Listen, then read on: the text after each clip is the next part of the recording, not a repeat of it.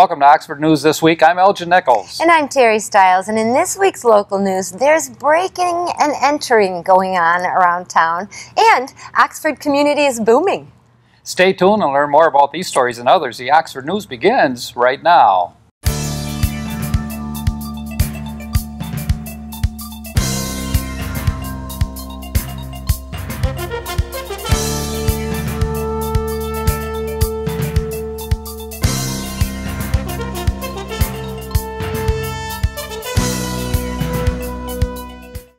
An Oxford Township man reported that a .38 caliber handgun had been stolen from his parents' home. The man was checking on his parents' vacant home when he discovered that the entry door had been smashed open. When officers arrived, they discovered that the interior of the home was in disarray. The handgun appears to be the only item taken. During the investigation, deputies determined that the robbery must have happened several months ago, and there were no other leads in the investigation. But it continues as an open case. A client is suspected of scalping a pair of $1,000 scissors from a downtown hair salon.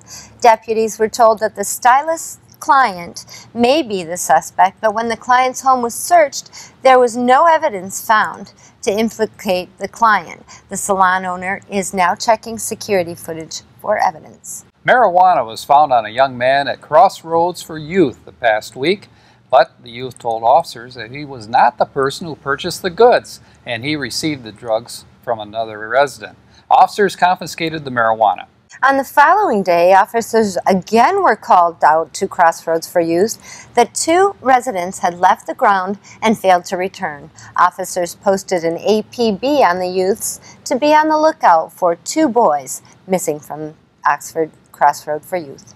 A woman was caught by store employees attempting to steal 4 bottles of rum from a store on Lapeer Road. The suspect was held by employees until officers arrived, and she was issued a citation for third-degree retail fraud and providing false information to police. If a Rochester-based residential construction company, Hamlin LLC, has their way, it will build a 32-unit housing project on 42 acres in Oxford Township. White Pines Estates is the proposed project and will be located on the north side of Stanton Road, east of Baldwin, and west of Coates Road.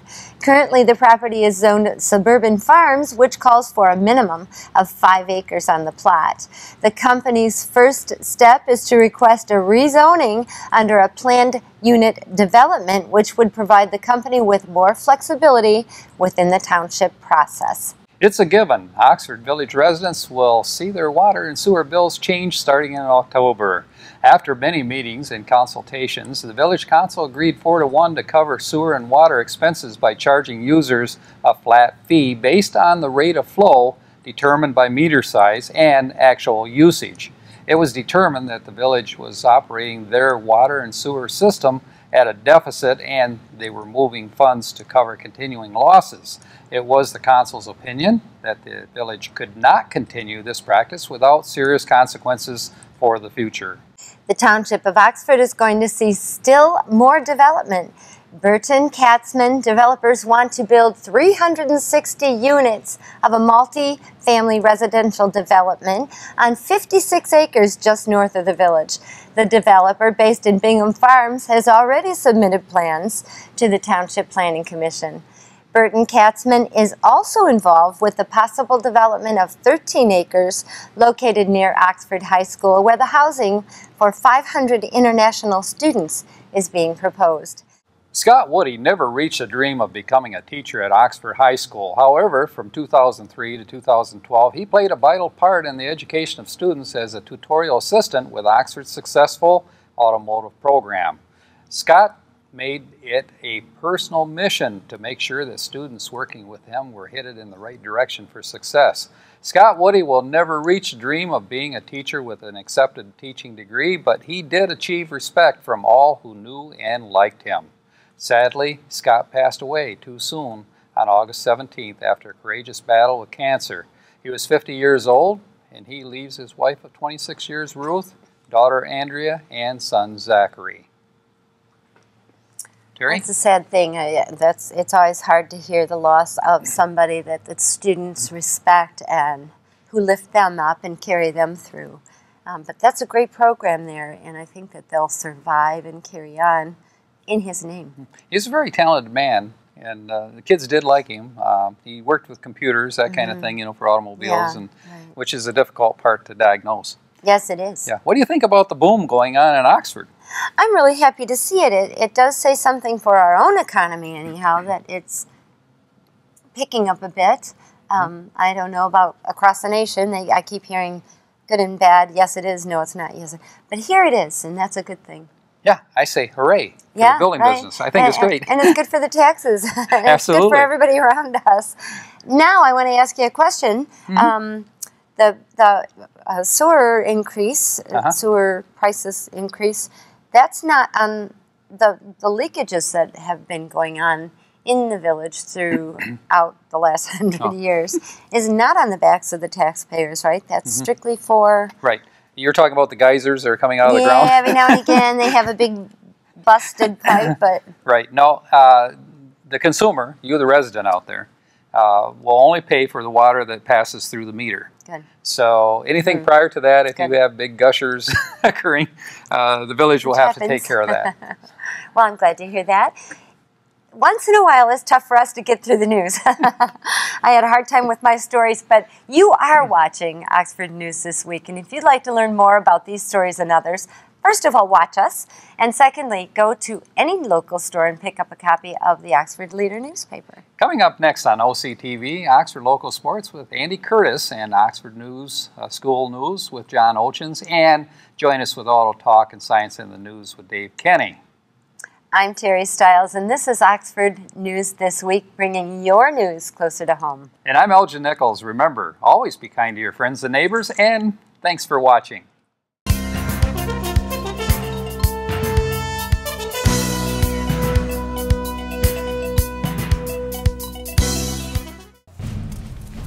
For a free pair of tickets to this year's 2014 Michigan Renaissance Festival, send a self-addressed and stamped envelope to Oxford Community Television at 1775 North Lapeer Road, Oxford, Michigan, 48371, Unit C. Huzzah!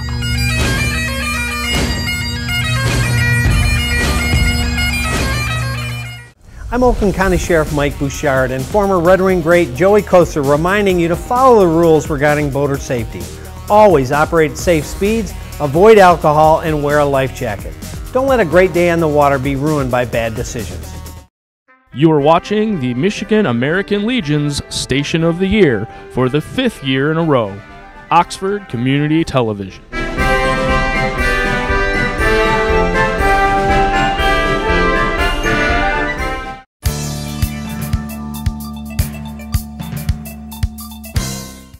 Welcome to this edition of Auto Talk. I'm Dave Kenny, and these stories are taken from the publication Automotive News. In our first story, Ford Motor Company is planning to introduce a new hybrid gasoline-electric car in the late 2018 to compete against the best-selling Toyota Prius. Two sources with knowledge of the company's plans told Reuters on August 20th.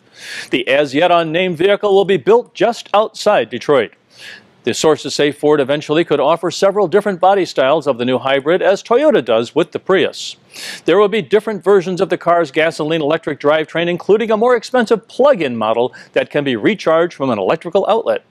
The new Ford hybrid is expected to arrive as a 2019 model, roughly 21 years after the introduction of the original Prius in Japan. Toyota is planning to unveil its 4th-generation Prius late next year, the sources said. Ford plans to build the new hybrid at its Wayne assembly plant in southeastern Michigan at an annual rate of about 120,000 vehicles a year.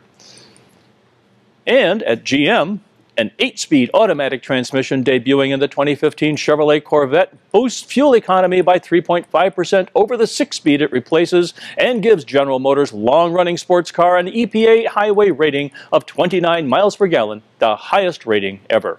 The 2015 Corvette Stingray with the 8-speed automatic will be EPA rated at 16 city, 29 highways mile per gallon, and 20 miles per gallon combined.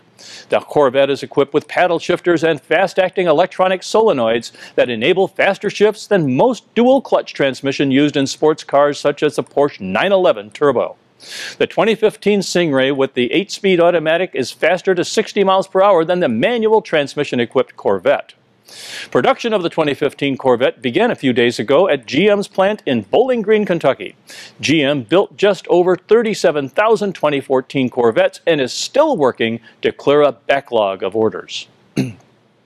And on the safety front, car buyers and owners can now use a vehicle's identification number to identify open or unrepaired safety recalls with a new search tool released by the National Highway Traffic Safety Administration. The recall search tool is available on NHTSA's website.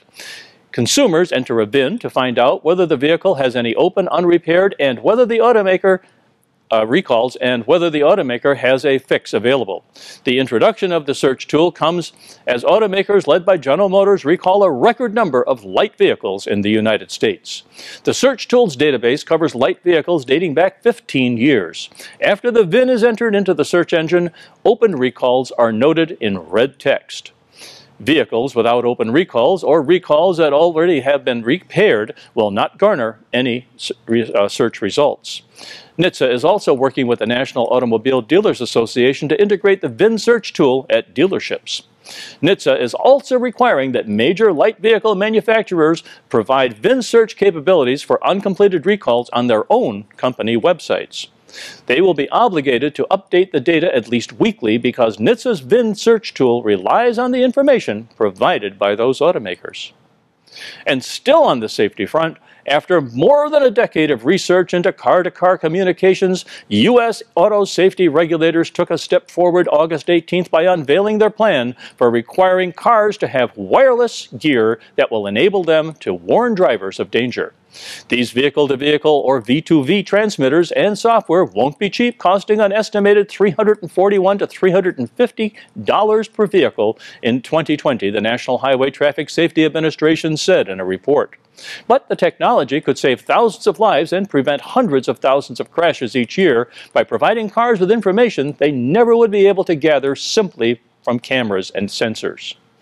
Just two of the possible features that rely on V2V technology, one that warns drivers if they don't have enough time to make a left turn, and another that urges them to stop if another car is about to run a red light, could prevent 25,000 to 592,000 crashes and save 49 to 1,083 lives annually when the entire U.S. vehicle fleet has the technology, according to the report.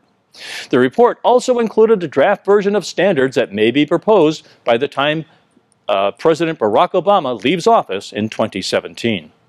The current V2V system is set up in such a way that cars swap messages 10 times per second about their position in space, which direction they are headed, and how quickly they are moving in that direction.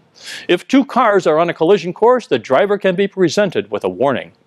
8 major manufacturers, Ford Motor Company, General Motors, Honda, Hyundai, Daimler, that makes Mercedes, and Nissan and Toyota and Volkswagen have been developing V2V technology in tandem with the government through a group called the Crash Avoidance Metrics Partnership, or CAMP. Despite the cost of the technology, automakers have embraced it as a way to make driving safer. Well, that's all for this edition of Auto Talk. I'm Dave Kenny, and as always, may the wind be at your back as you cruise down life's highways. Stay tuned to Oxford Community Television, and we'll be right back.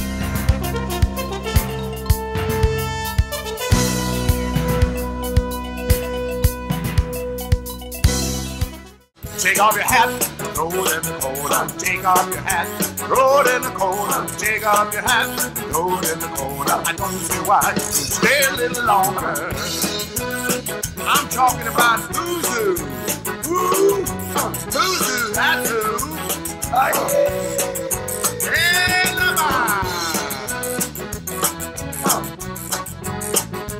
oh, yeah. Come on down. Stay a little longer.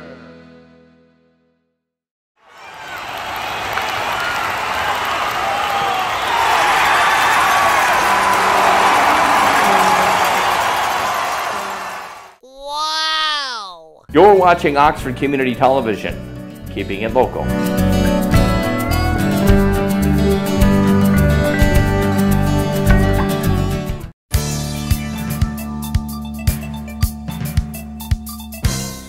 I'm John Oetjens, and welcome to the Oxford Wildcats School Update. You can tell the days of summer are waning when the school parking lots fill up and it's time to do pictures and meet the teachers. Lakeville Elementary was among the first to start the process. Over in transportation, the focus has been on getting the 55 bus fleet ready to go. We visited with mechanics Mark Hillebrand and Mike Strong. They pointed out that most maintenance is really ongoing, but there are some projects such as vandalism repairs that can take more time.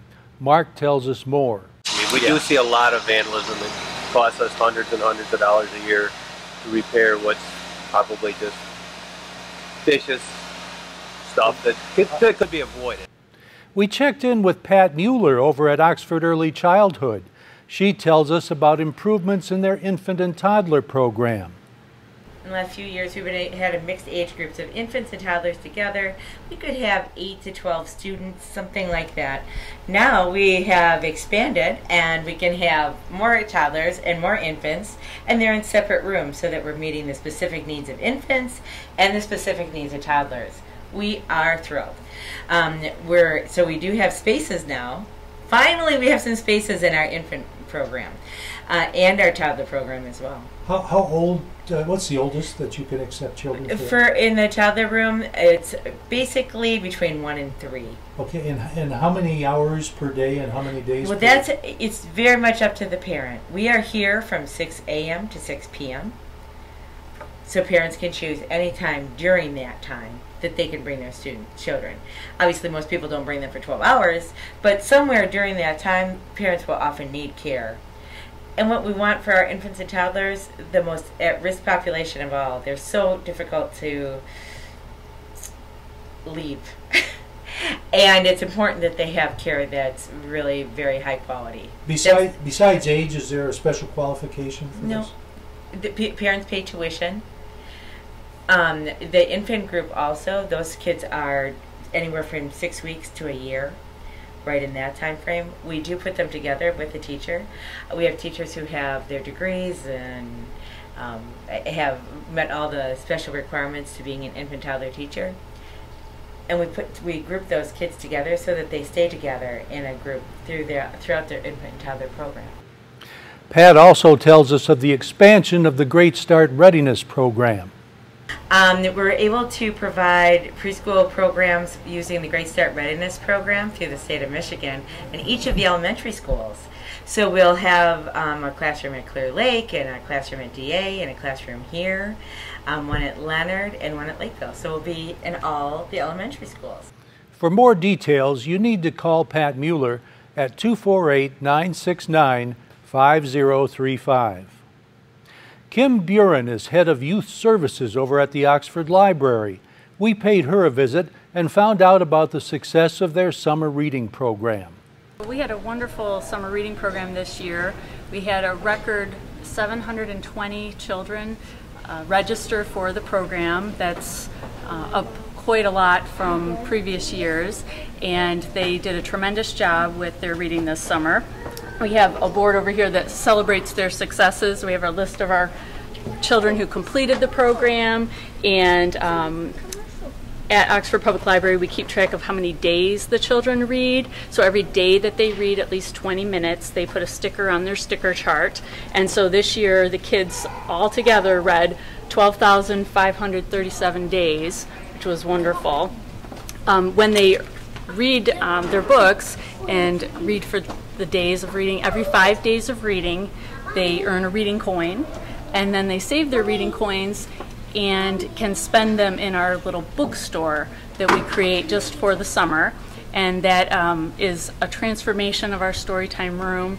And we have books that are mostly donated books that patrons donate, children's books, and the children can use their coins and buy books that they get to keep. Kim Buren.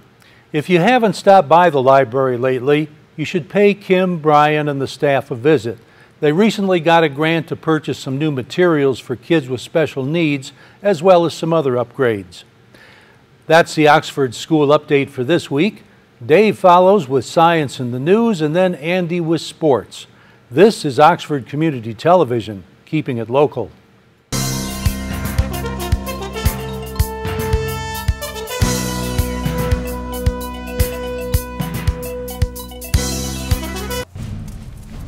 for a free pair of tickets to this year's 2014 Michigan Renaissance Festival. Send a self-addressed and stamped envelope to Oxford Community Television at 1775 North Lapeer Road, Oxford, Michigan, 48371, Unit C. Huzzah!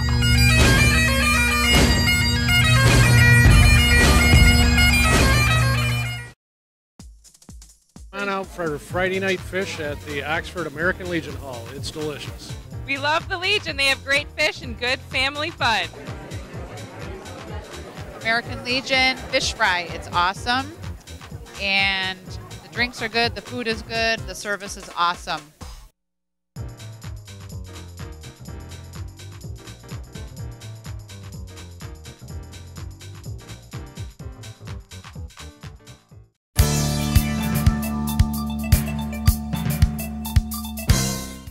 I'm Andy Curtis, and this is your Oxford Sports Update. Well, I received some news from the doctors this past weekend, and it turns out I've been diagnosed with a pretty serious fever. Football fever! And the only cure is 4 days away, this Friday the 29th, when the Wildcats kick off their season with the first home game against Romeo. And remember, OCTV will be there to cover every home game this season as Coach Rowley and the boys march to the postseason. But you don't have to wait that long for European football, as the varsity soccer team started their season last week with a 1-0 win over Fenton.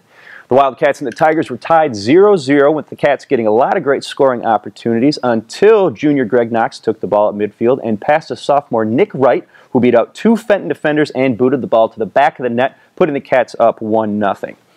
This was the way that it would stay, too, for the Wildcats, as their defense started throwing up some walls in the second half, led by seniors Travis Alderman, Drew Connolly, Drew Knox, Trevor Dean, and Nathan Sharp, with junior goalie Connor Bandel shutting out the Tigers with 4 saves. This Tuesday will be the first time the home fans will get to see the squad as they take on OAA rival Farmington.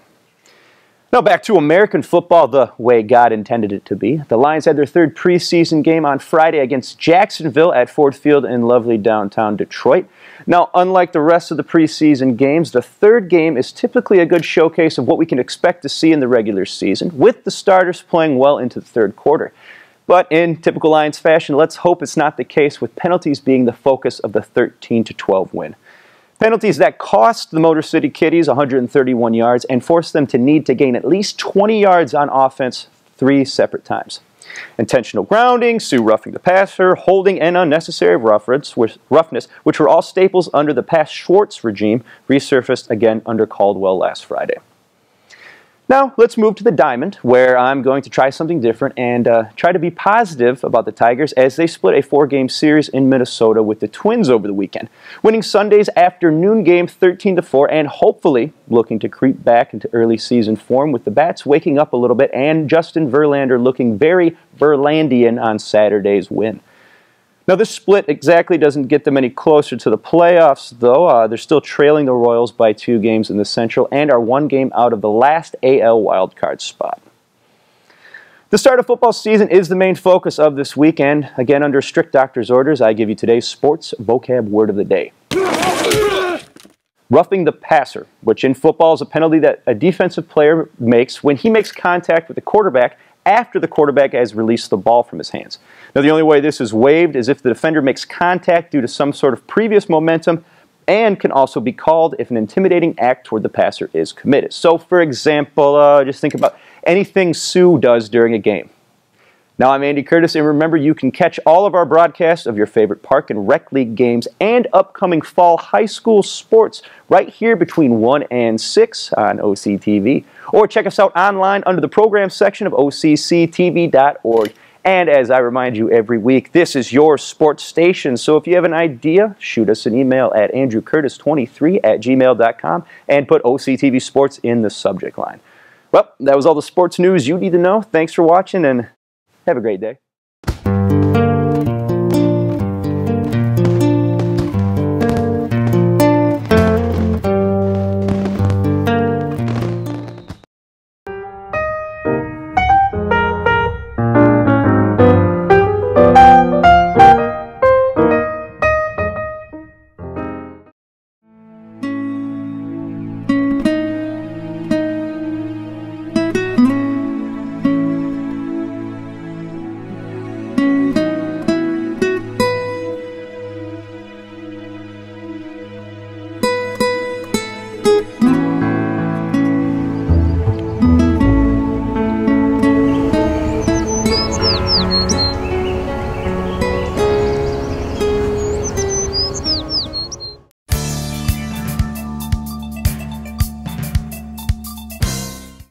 Welcome to Science in the News. I'm Dave Kenny, and these stories are taken from the publication New Scientist.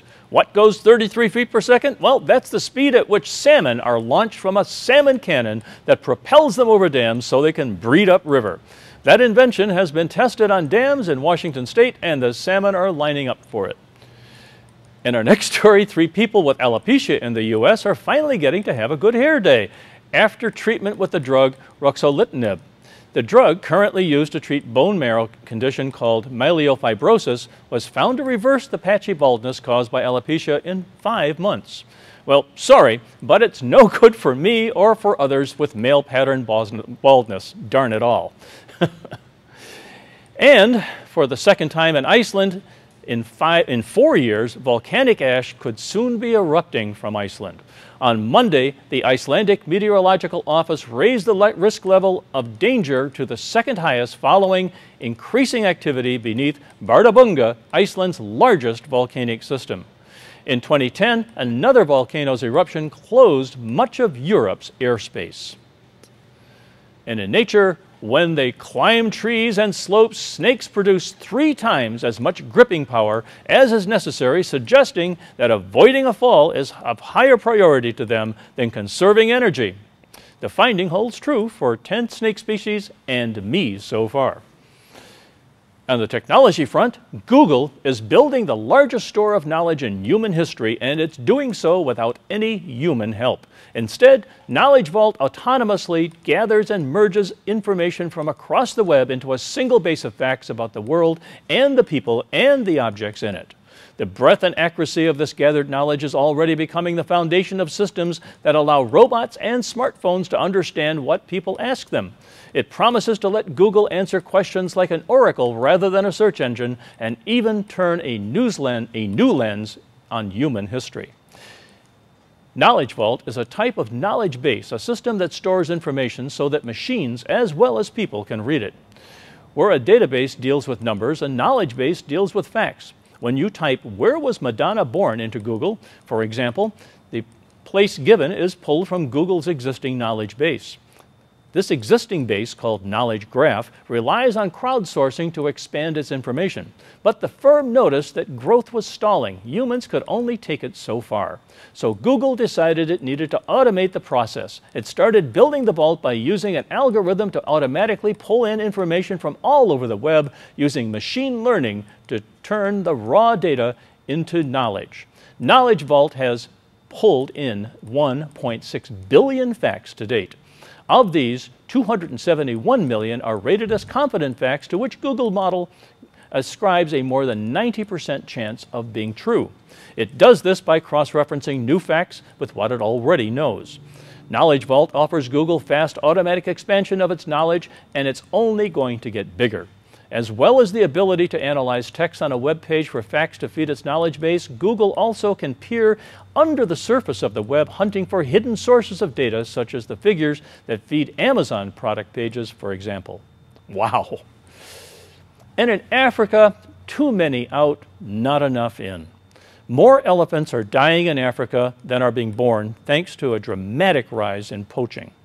George Whittemire of Colorado State University in Fort Collins and his colleagues studied elephant carcasses from Samburu National Reserve in Kenya to determine the cause of death, then combined this information with records of elephant poaching across Africa.